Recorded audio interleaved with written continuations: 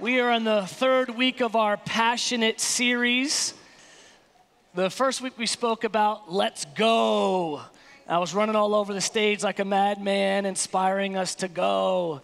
Last week we spoke about heart and soul. And today I want to read to you two very popular Bible stories. If you've never heard them before, no harm, no foul. If you've been in church any length of time, I'm sure you've heard at least one of these two stories. And it's always hard preaching very familiar stories because everybody already knows them and they already know everything about them. But I'm going to endeavor to show you some things today that I just learned, that I just saw reading the Bible, okay? Reading these stories. Story number one is Jesus' first miracle in Cana of Galilee. Does anybody know what his first miracle was? Turning water into wine, yep. And if you didn't know that, shame on you. You know nothing about the Bible. No, just kidding. Just kidding. Jesus' first miracle in Cana of Galilee was turning water into wine. So let's read it. Let's see what that story says. It's in John chapter 2, and it says this. On the third day, a wedding took place in Cana in Galilee. Jesus' mother was there, and Jesus and his disciples had also been invited to the wedding. So they were not wedding crashers. They were invited. They were supposed to be there. When the wine was gone, you know what that means, right? Party's over. When the wine was gone, Jesus' mother said to him, "They have no more wine." Jesus says to her, "Woman," I would love to talk to my mom that way. I would love to have said it to my mom one time when I was young. Like, "Woman, why do you involve me? Why are you bothering me with these petty things," right? It says, "Woman, why do you involve me? My hour has not yet come." His mother said to his servants. So in total mom fashion, she absolutely ignores anything he just said. She moves him to the side and she says, "Do whatever Jesus tells you," right? She motions to the servants, "Do whatever my son tells you." And so I've got this first question that we have to ask is, why did Mary involve Jesus? Why did she ask him to do something? So we have to ask, the first thing is, what did she expect him to do? Was he supposed to jump on the donkey and go down to the local liquor store and get more wine? What was she asking him to do? Maybe she knew that Jesus could perform miracles. Maybe he did little miracles at home as a kid, right? Like any of us would do. Let's give an example. I'm totally making all this up because the Bible doesn't say it. But let's just play for a second, can we? Sitting at home one day, and Mary says to Jesus, "Jesus, would you go get me a glass of water?" And like every other teenager, young kid doesn't want to get up from watching TV to go get his mom a drink. So he just reaches over, touches her cup, boop, fills it up. Right? Huh? Like I'm thinking that he did stuff like that. How else would she know to say, "Jesus, do something about this, they need more wine"? Huh? So, Jesus does something. And in typical Jesus fashion, he does it kind of like, "All right, you gonna make me do something I don't want to do? I'm gonna show you." Ever did that? Parents make you do something you don't want to do? So you're like, "All right, you're gonna make me do something I don't want to do? I'm gonna show you." Huh? Nobody? Nobody's rebellious in here. My parents made me be in every single church play that there ever was in the history of the church. Made me. With weeping and gnashing of teeth, I've been in every church play since 1982, just so you guys all know. Go watch the video footage. So she's like, "All right, you want me to do something? I'm going to do something. Watch this. Watch what it says here. Nearby stood 6 stone jars, the kind used by Jews during ceremonial washing. Jesus goes and says, hey, bring me those pots right there. The nastiest pots. The dirtiest pots. I mean, they wash their hands in those pots before eating, after using the bathroom.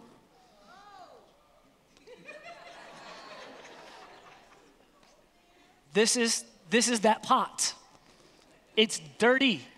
It's nasty. He goes, oh, you want me to make some wine?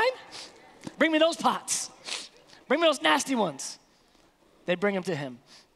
And Jesus does this on purpose. On purpose. He wants to take these dirty containers to do his first miracle.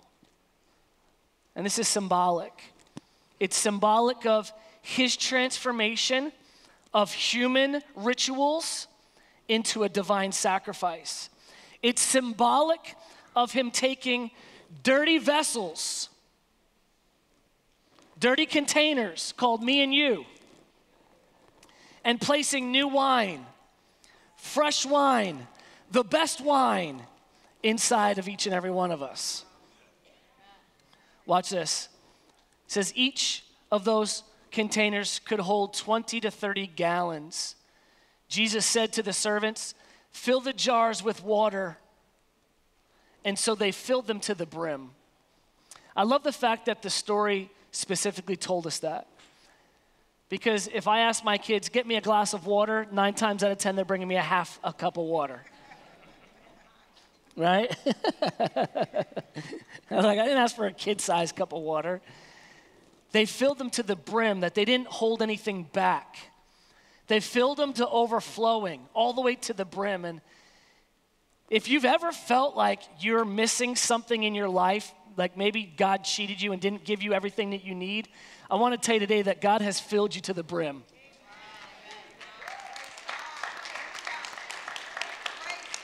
He's filled you to the brim. He's filled you up to the top. Now, you may not see it. You may not recognize it. You may even be angry at God because you think that you have some kind of deficiency and that God's not doing something for you. God's never been the problem. God's never been the problem. It's our lack of seeing the fact that he filled us to the brim, all right? Then he told them, now draw some out, draw some of this dirty water out, and take it to the master of the banquet. They did so, and the master of the banquet tasted the water that had been turned into wine. He didn't realize where it had come from, though the servants who had draw the water out knew. I can only imagine Jesus and the servants laughing to themselves like, yo, this guy's about to drink toilet water. He's about to drink toilet water. See, Mom? This is what you... At what point did the water turn into wine? Did the guy actually drink water, but it tasted like wine? Did it turn into wine at the obedience of the servants? Did it turn into wine as they carted them from their location to the banquet hall? Then he called to the bridegroom, the master of the banquet called to the bridegroom to the side. He said, everyone brings out choice wine first, and then when everyone's drunk, they bring out the cheap wine. But you have saved the best until now. If you're in here today and you think your best days are behind you, your best days are still ahead.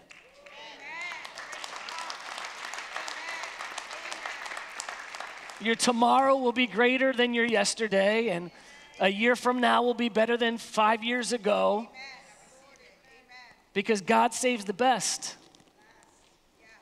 He saves it. What Jesus did here in Cana of Galilee was the first of the signs through which he revealed his glory to his disciples. So this is Jesus' first miracle. That's a really cool first miracle. And today, we're not talking about alcohol. That's not the point here at all. My point here is I want to show you that in the same exact chapter of his first miracle is another very popular story. And I don't think too many people ever put these stories together, but they're literally back to back.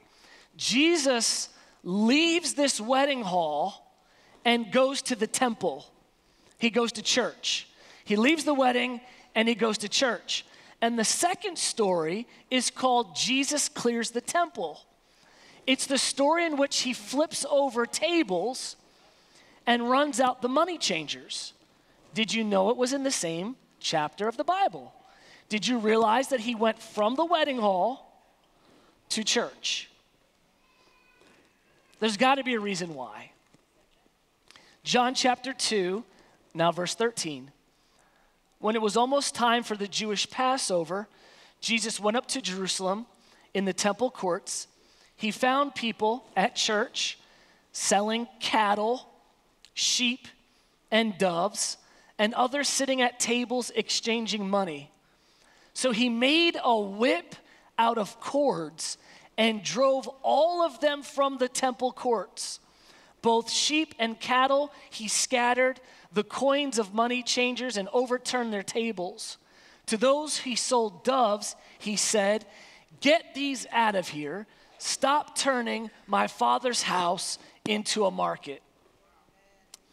Then his disciples remembered that it was written, and it was written by the psalmist David in the book of Psalm, "A passion for the Lord's house burns within me." A passion for the Lord's house burns within me. We're talking about being passionate. And I was really praying. I was like, Lord, why do you have these two stories back to back in the Bible? Why? What's the significance between the two? Is there any correlation between the two stories? In the first story, Jesus cleanses vessels that are known to be dirty. And he makes the best product ever tasted in those previously dirty vessels. Now he's going and he's cleaning up the church.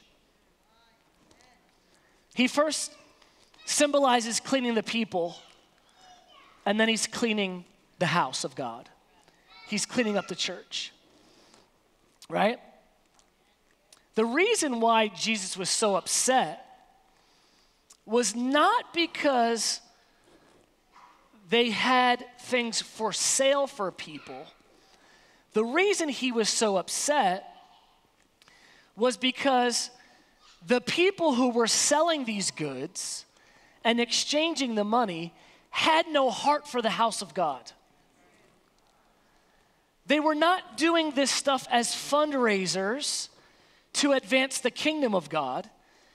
They were getting rich off the people of God with no connection to God. They were using it as an environment to get rich and to make money, and had no heart for the kingdom of God or what God was doing, right? His first act as a divine minister, after he had done his first miracle, was to clean the church, was to clean the house. And today, this topic that we're bringing to you is for the fact that there's some things at Family Church that we need to clean up.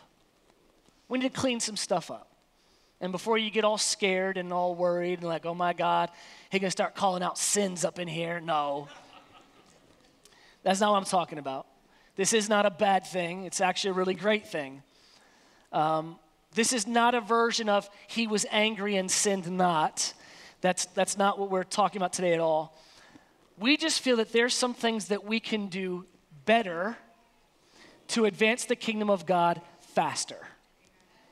There's things at this church that we can do better to advance the kingdom of God faster. And here's one of them, and I'm telling you right now, you're not going to see this coming because you're going to say, why are we even talking about this in church? Because we've never talked about this kind of stuff. We've never actually had a conversation about how church is done, and I want to talk about it today. Is that all right? So one of the things we need to clean up is we need to clean up our database. We need to clean up our database. That's the backbone of what we do. That's how we know who is in our church. That's how we know what you're going through, who's connected to you. We can't clean up our database without your help, okay? So here's one thing. We don't always know who's in your house, who's in your household, okay? The truth of the matter is today, there are families who have multiple children with multiple last names. How would we know whose kid goes to who in our database system if we don't have them connected to households, right? People have moved. They've changed address. They've changed cell phone numbers. They've changed email addresses like they changed their hair. And if we want to stay connected to you, keep you up to date with what's happening in the church, invite you to functions and things that are going on, we need clean data. If anybody works in data management, you know how frustrating it is to work with dirty data, right? We need to clean it up. We need to clean up our data. We want to send you a text message on your birthday, but we'd have to know when your birthday is. We'd have to know when your birthday is, right? Now, I'll be honest, that's just one side of it. The other side of it is some of the events that we're doing are age appropriate. And so when you go to log in to sign up for a registration for an event, it'll only show you what you can sign up for based upon your age. But we have to have your birthday in order to know that, right? So we need help. We need help. We need help with your address, with your cell phone numbers, with your birthdays, with who's in your household. We have decided this year in 2020 to change the database system that we're using. There wasn't anything particularly wrong with the database that we were using. It was just very complicated and hard to use. It was not user-friendly for our team or for you as church members who wanted to get in and play around and discover what was going on in the church, okay? So the new system that we're looking at will make it easier for you to connect in connection groups, registration for events, online giving, all sorts of things. By changing our database, we can save the church around $7,000 a year, okay? That's $7,000 that can go to more outreach, that can go to missions, that can go to making a difference other than just holding data, all right? The second thing we need to clean up is we need to clean up giving, okay? Now, this is not one of those sermons where I'm going to ask for anything. Hear me out. Last year, 2019, we as a church spent $25,000 in bank fees. That's a salary, guys. $25,000 in bank fees. Specifically, processing fees. Processing fees. Every time a credit card is used, it's 2.9% plus 30 cents. Okay? Do the math. Over time, that adds up. 2.9% plus 30 cents. 2.9% plus 30 cents. Over time. In 2019, we spent $25,000 in bank fees. That made me sick to my stomach as I looked over the budget this year. Sick to my stomach. That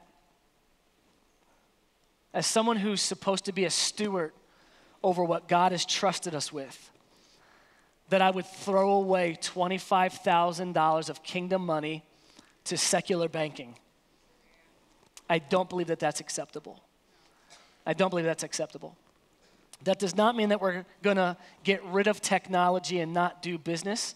I'm smart enough to know that there's a cost in doing business. I get that. I understand that. But there are better ways, okay? There are better ways. There are better companies that have lower fees, right? I'm going to share with you one way that we can do this and save the kingdom a lot of money, okay? My family has decided to sign up for this, our online giving system, through something called an ACH. You do this already, a lot of you do this already with your online banking.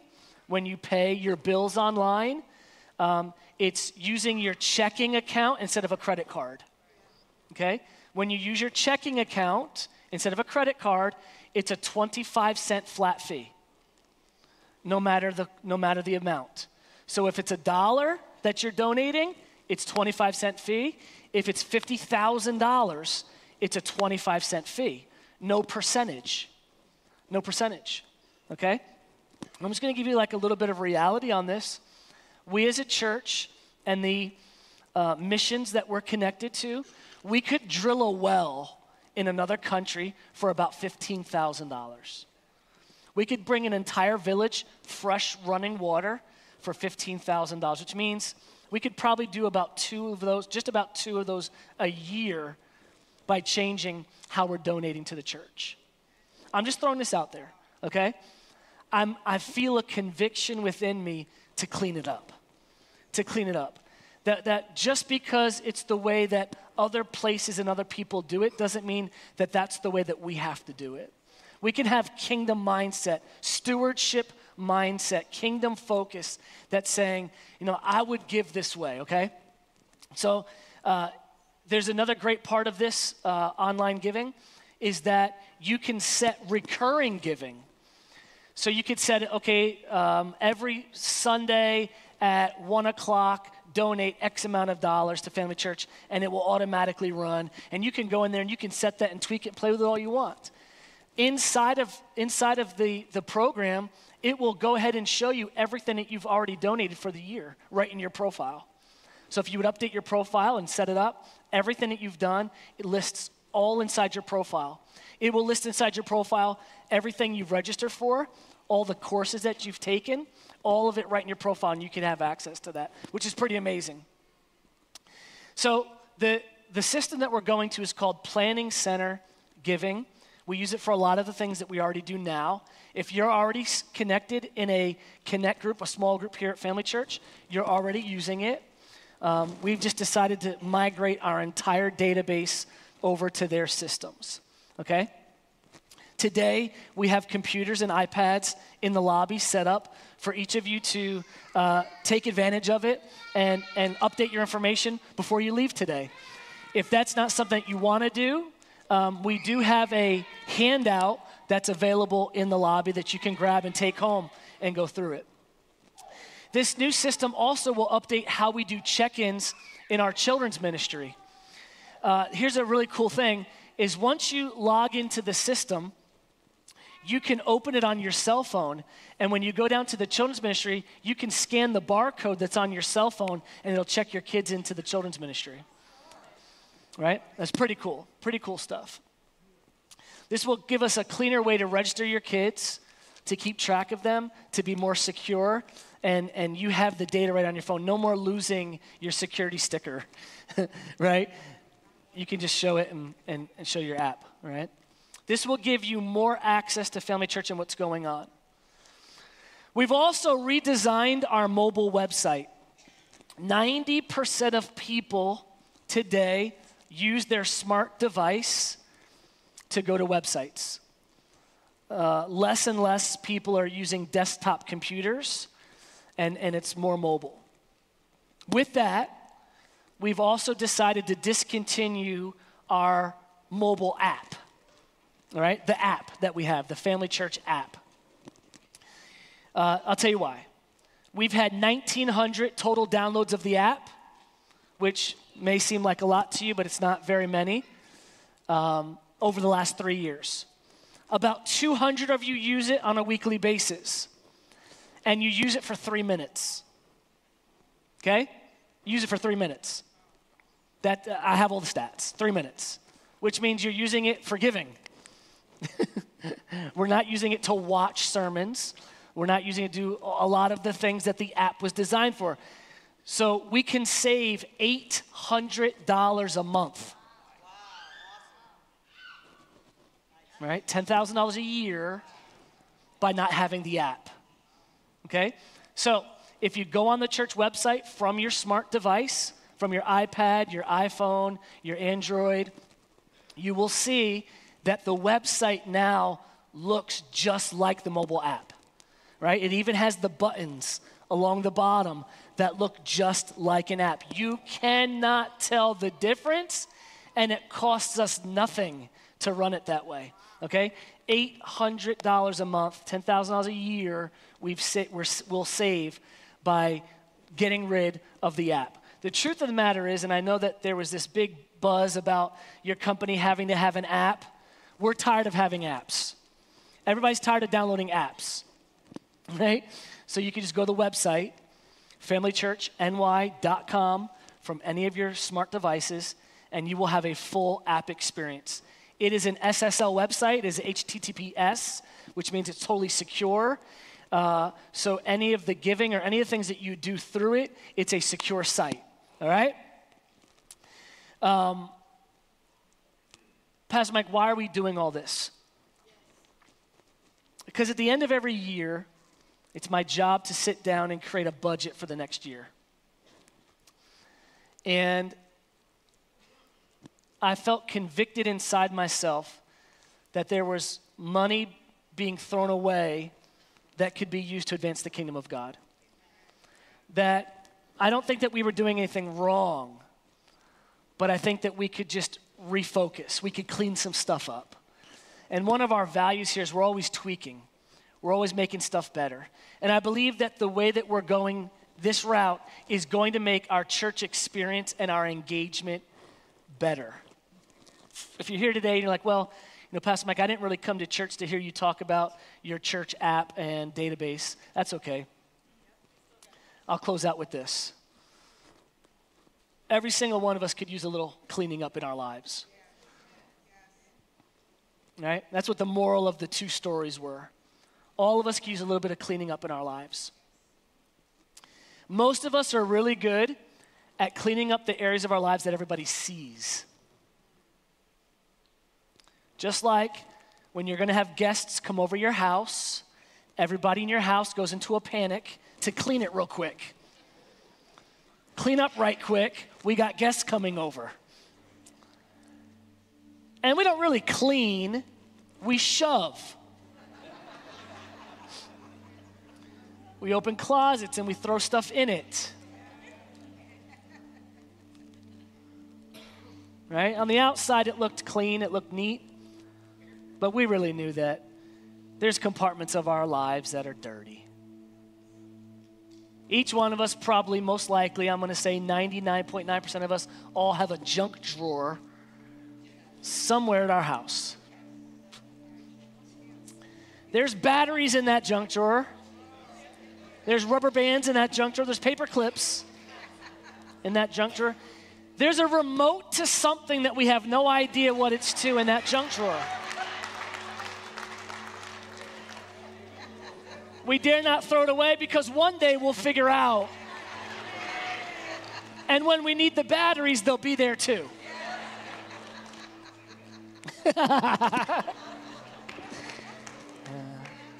There's Band-Aids in that junk drawer. There's a bunch of stuff.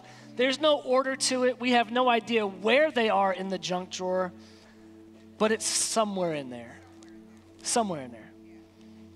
And we all got a junk drawer in our life. Behaviors that nobody sees that we're really good at hiding, but we deal with them. We struggle with them. When we may pull that behavior out every now and then and play with it, when no one's looking, and we'll put it back in that junk drawer secretly. Things like anger. Anger might be in your junk drawer. Unforgiveness might be in your junk drawer. Some sort of addiction to an alcohol or a drug may be in that junk drawer. Some sort of relationship might be in that junk drawer. Maybe bad words, that might be in your junk drawer. Maybe an addiction to something that's on the internet is in your junk drawer. And you're good at keeping it in the junk drawer for a while, but it's there. Then it calls to you because it's there. See, it can't call to you when it's not in the house. It's like I got these Girl Scout cookies in my house right now. And I know they're there. Samoas. and all their coconut goodness. And they call to me from the drawer, from the cookie drawer. They call to me, right? I'd say today that Jesus wants to remind you that you once were a dirty container,